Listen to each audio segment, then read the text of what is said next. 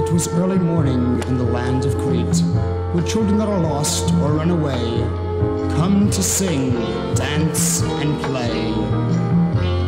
No one over 6 is allowed in Crete, for it's been said, and I've been told, that after 6 you're just too old.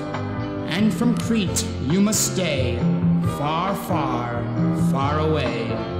On the day 6 you meet, you must do a task for Crete.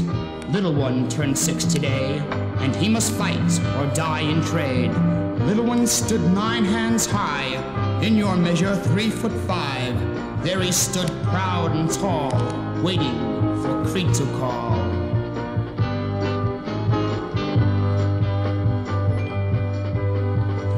In the arena, bold and black, stood the brave and mighty Elcat. There he stood, 5'10", from the bottom of his hoof to the hair of his chin. Little one walked out from behind the stand, dressed in gold and laced in tan. Elcat charged from left and right. Little one was not an easy fight. Little one stood stern with his cape, making very narrow escapes. Elcat did not wait to recover. He drove in for another and another. Again and again Elcat ran, little one moving as fast as he can. Through the dust it could be seen the red cape and little one's golden sheen.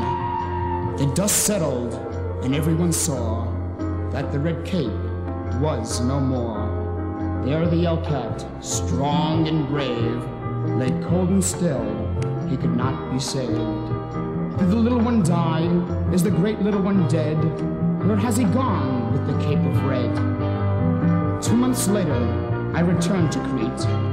All were silent, no one would speak. But rumor has it, and it's been said, that little one is alive and not dead.